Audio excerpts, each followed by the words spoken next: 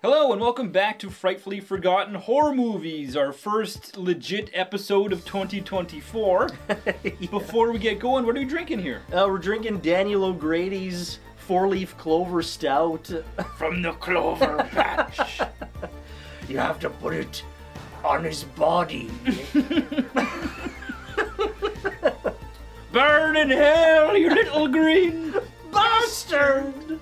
If anyone's curious what we've been up to the last month or so, we got into the drinking a little too heavy and decided to go out thrifting for VHS. Yeah, I found this at a thrift store and the guy wouldn't even haggle. You made a big scene. Yeah, I started throwing shit around. Cops got involved. Justin went on the run. I had to get a lawyer to try to bail us out of this whole thing. It was trouble. Big trouble.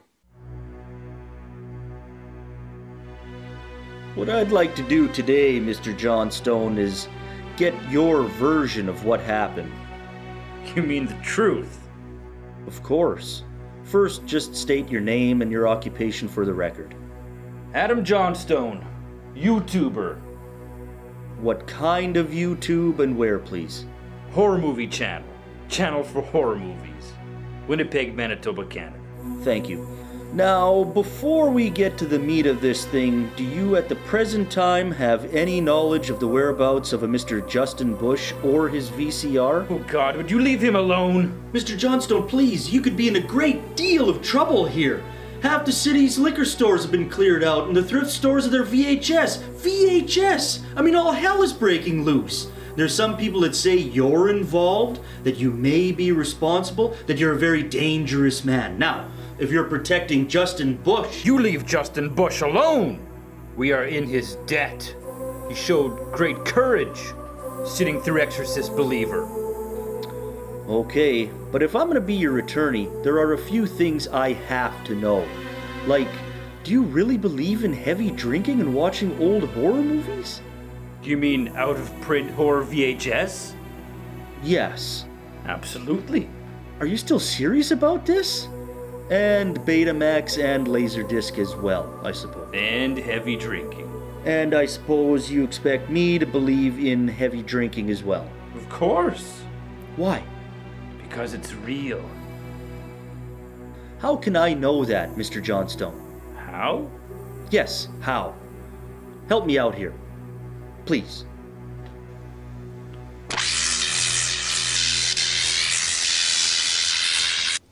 See? That was nothing. But that's how it always begins. Very small.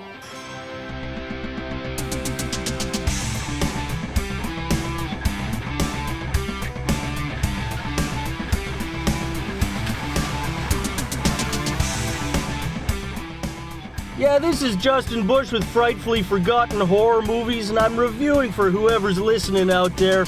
Like I told my last fan, I says, buddy, I never review faster than I can see. Besides that, it's all in the reflexes. Needless to say, we cleared our names. Finally. By the way, how did the reviews go over CB Radio? Thing wasn't even plugged in. So we're going to kick off Season 8 with a retrospective of a Part 8 horror movie. It's only fitting. Yep. And there's not many Part 8s to really talk about. No. So we're going to talk about 1989's Jason Takes Manhattan. First, we're going to kind of go back to the beginning. How did we get to Part 8? How did we get to Manhattan? Yeah. It started out as a murder mystery. Low budget, simple beginnings. Yeah, where you don't really know who the killer is. You always see the hands, right? And then there's a big twist at the end. We get to Part 2, which we're finally introduced to Jason. He's got the bag head scene going on. He's not wearing the hockey mask yet. But even that movie still kind of starts off as a bit of a mystery, because you don't really know until later on in the movie that it is legit Jason. Yeah. It could be anybody. Then it gets to the third one. Then now it starts to get a little bit... hokey. Yeah, and he gets his mask finally. He gets his look. We get to Part 4, and this begins the Tommy Jarvis trilogy. In this one, Corey Feldman plays Tommy Jarvis, and it was legitimately actually supposed to be the final movie. Jason gets killed with the machete through the face. Yeah. And at this point, Jason is more monster than man. His hands and all that. He's now become a monster. He's no longer the hillbilly in the woods. Then we get to the 5th one, and it turns out that it's a copycat killer. It's not even Jason at all, which is a really cool twist. I like where they went with that. Part 6 is the return of Jason. Jason Lives, and this is where we get introduced to Zombie Jason. He gets hit with a bolt of lightning, comes back to life, and now he's basically an unkillable zombie slasher. Part 7 takes all that even further, and they also introduce a new character who has psychokinetic powers or whatever, and you can throw Jason around and do all this shit to him. Now we're in Jason Takes Manhattan mode here. Yeah. We're going to step back and take a look at it from afar and kind of see why it failed, and also talk about what could have been, because this movie actually had a lot of potential. Yeah. And there were earlier drafts of the movie, which was kind of the movie we all wanted to see, but never got. The movie starts off with like this sick monologue, this guy talking. You can't get the adrenaline pumping without the terror, good people. I love this town. It's like it's one of the weirdest openings to a Friday the 13th movie. Yeah, what the fuck? So obviously he's talking about New York. Yeah. But then they take you right out of New York right away. Yeah. Like it starts in New York, you're like, oh yeah, and then you're on some fucking dock. Boat. Yeah. And the anchor from the boat kind of latches onto this power cord, rips it, and then it electrifies Jason and brings him back to life. Again, with electricity. So Yeah. even there, this movie is unoriginal. It's already boring from part 6. Yeah. Then we get kind of introduced to all the characters, and they get on a boat and they're bound for New York. Jason just happens to hitch a ride. I guess he needs a vacation or something. So Jason basically starts killing all these kids on the ship, of course. One of the girls, Rennie, has these kind of visions of boyhood Jason, kid Jason drowning, and like, why she's seeing him, we never really find out. The boat breaks down, and they all gotta get on a lifeboat, and they row all the way to New York City. And Jason follows them. He swims there. Well, did he swim or did he just walk on the ocean floor? Oh, he could have, yeah. You don't see him swimming. Although there would have been fun. He's all, The two young guys doing all the rowing and that shitty principal and just with that steering thing. Yeah. They make it to New York, and they end up in the sewers somehow, where toxic waste gets dumped every 24 hours or whatever, every night. And then Jason basically gets hit by this wall of toxic waste, and all this lightning hits, and then he reverts back to Kid Jason. And then I guess he dies? I don't know. And that's the end of the movie. Like, so why the movie failed is pretty blatant by the plot that we just described. It's not good. Most of it takes place on the damn ship, and that's the movie's biggest problem, where Jason does not take Manhattan, he takes a cruise. Yeah. And he forgot his cabana wear. Yeah. Jason wearing one of those flowery shirts and everything, and sandals. Yeah. They should have went that way, man. It would have been better if he had fucking his cabana shirt on and the hat and sandals. They should have went full bore in that direction. This movie lacks character development. And good characters. Yeah, good characters too. They're all pretty damn lame. Rennie, who is supposed to have this psychic link with Jason, but they don't develop the character or the story enough to know why. You never find out why. Like, okay, yeah, when she was a young girl, she fell in the water and was kind of attacked by Kid Jason, which is just hanging out there. Yeah. But that doesn't explain why she's always seeing him as a kid. Yeah. Well, why? I don't get that. I think what they were maybe trying to get at was they were trying to continue that psychic shit from the 7th movie. Yeah. They didn't want to continue like that whole character, right? Yeah. So they wanted to keep pieces of it. Well, why would you do that? The kills in this movie fucking suck. Mm-hmm. There's only one good kill, and it's the most famous kill that a lot of people talk about is the rooftop boxing match. Yeah. Take your best shot. Which is a fantastic kill, but it doesn't make up for the rest of the shitty kills. Yeah. And again, a lot of that was censoring. They were forced to cut out a lot of that stuff. But even then, if they would have kept it in, I still don't think it would have been that strong. No. Kills, you know. It wasn't a strong movie to begin with. So Yeah. that principal guy, that Charles, when he gets put upside down in that barrel of toxic waste and Yeah. all that shit. I just wish she would have went the extra step, like the Toxic Avenger, when he starts punching his nuts like into the barrel. Well, it would have been cool too.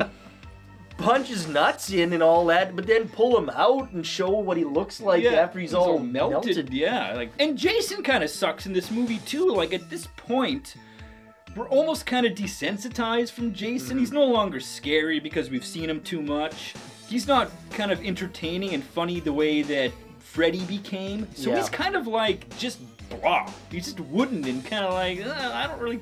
You don't care for Jason, you don't root for Jason, and you also don't root for the kids either. No, because you don't care about any of them because they didn't take the time to develop anything. So you're not really rooting for any one character in this, and you know, Jason's probably at his lamest here, I think. This movie lacks a serious purpose as to what he's doing and why. You know, with the previous movies, you kind of, okay, he's killing camp counselors. Yeah. There's a reason for that, and that's acceptable. Counselors killed his mom. You know, Yeah. That's all you need. Yeah. And in this movie, he just hops a ship for no reason. Yeah. And he just starts killing the kids. Okay, you need something. You need a purpose there. Yeah. To drive this story along. I guess really maybe you can reach a little bit and say that he wants to kill Rennie because he wasn't able to kill her back in the day, you know, when they were both kids. Yeah. You know, so I gotta get her now because I didn't get her before. Like that's the only reason I can think of. And a lot of things in this movie just don't really add up or make sense. Like the whole, you know, visions of Jason as a kid. We talked about that. This grad taking place on this cruise ship, like, what, there's 10 people in this graduating class? Like, I know there's small town classes and stuff like that, but a whole cruise ship for a class of 10 kids? That janitor guy, like, this voyage is doomed. Well, then get off the fucking boat if you think it's doomed. Why are you here? He hangs around still. Like, I think the kids can clean up after themselves. Get the fuck off the ship. And the music in this movie, man, it's really lacking. Like, besides some of the rock and roll music that's in there, that's kind of cool 80s music, but the score itself, it's not done by Harry Manfredini, and it shows. It's just a boring, shitty score, and it doesn't sound like a Friday the 13th movie. Yeah. And it doesn't feel like one either. General atmosphere. There isn't one. Yeah. It just feels so bland and boring. That's all the reasons why this movie failed, basically. It also failed at the box office. It was one of the worst performing, if not the worst performing, Friday the 13th movie of all time. A lot of competition at the box office too. It was basically sequel central. It was the summer of the sequels. It was competing with Nightmare on Elm Street 5. Yeah, Halloween 5. Fright Night 2. Yeah. So it's like all these, you know, sequels in the theaters at once. It was probably, you know, like horror movie sequel burnout at this point, right? Yeah, how many can you fucking watch and stand? Yeah.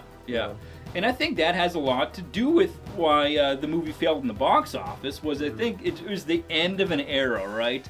It was 89, you know, slashers were going hard for a good fucking like 10 years.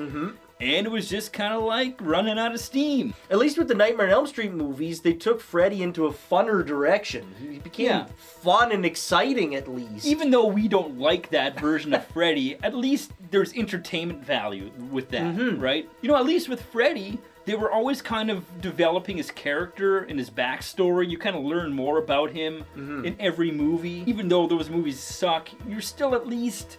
You know, they're building that character. Yeah. In this, they're not building nothing, you know. Taking Jason to Manhattan was a big deal and should have been a big deal. It was like this first time that he left Camp Crystal Lake. People were excited to see him fucking take Manhattan, and he doesn't. Yeah, he doesn't do any of that. Yeah. So let's talk about what this movie should have been then, because he was actually supposed to take Manhattan properly. Yeah. Originally, there were a couple of drafts kicking around for Part 8 that was a direct continuation of Part 7. Mm-hmm. With the female character, right? With the powers and all that. The execs signed off on this Jason taking Manhattan. It's a great idea, let's do it. You know, and he was supposed to be in Manhattan for most of the movie, not an eighth of it. Yeah. You know, he was supposed to do all sorts of cool things. He was supposed to, the boxing match on the rooftop was actually supposed to take place in Madison Square Garden. Yeah. How they would have done that, Yeah. gotten there, I don't Yeah. know, but it would have been cool. There's supposed to be scenes shot on the Brooklyn Bridge. That Yeah. would have been cool, like him, I guess, walking across it, or maybe on the way up high on the spires. Yeah, and that would have shit, been great. Yeah. He was supposed to, like, scale the Statue of Liberty somehow. Like, come on, like, that's a great image. Yeah.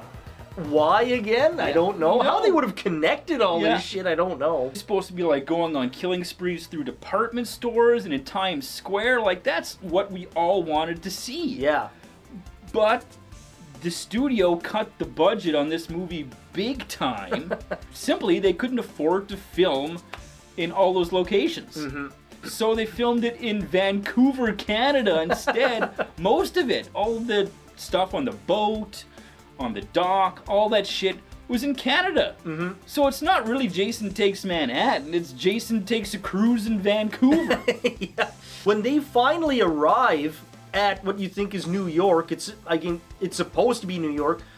They spend most of their time in the back alleys and all that shit, fighting thugs and all that too. Yeah. Fluff, all this shit. Yeah, it's not the parts of New York that you really want to see. No, it's like, this could be anywhere. Yeah, there's a cool shot of him in Times Square. That's about it, you know? That's the only defining New York setting in the movie. And it's in less than a minute, you Yeah. know? At face value, looks like it should be tons of fun. Like, look at the marketing campaign behind this. Like, just the movie cover alone is fantastic. I remember this always being the cover at the movie stores. Like, that's the one I want to rent because it looks so cool. Yeah. But then you get it. Not so much. But I do remember when this came out, when this was a new release in the video stores. And we actually went and visited my grandma in Vancouver, no less. And it was funny at the time, she didn't have a VCR. VCRs were expensive. They Yeah. were fucking pricey. They were, $400 or $500 for like a run-of-the-mill VCR. So she didn't have one. So when we went to the movie store, I saw this on the shelf, and I was like, holy shit! I was like 4 or 5 years old. I was like, oh, whoa, we gotta get this. He's gonna be in Manhattan. Yeah, it's like, whoa. So we rented this, and then Mom was like, oh, well, we don't have a VCR. We had to rent the VCR from the movie store. Yeah, I remember doing that. I remember having to do that too, before we got a VCR. My mom renting the VCR and the movie. Yeah. Yeah, like, oh boy, back in the day. So there was hype behind this movie, and that's what happened when you have a great idea, great marketing campaign, and the product doesn't live up to it at all. Yeah, and word spreads and the movie tanks, Yeah, right? yeah, and I think it was the combination of all those things, right? Like, word probably spread. Jason doesn't take Manhattan. Audience is probably burned out from slashers at this point anyways. The competition at the box office, all that stuff, Yeah, man. the studio not supporting it, Yeah. that's the biggest thing. Yeah. If they would have just put the extra money in, Yeah. I think they would have seen a very good return on it. Yeah, because the idea is fine. It's the delivery, Yeah. So that's just our thoughts on Jason Takes Manhattan. I know there are some people out there that actually like it.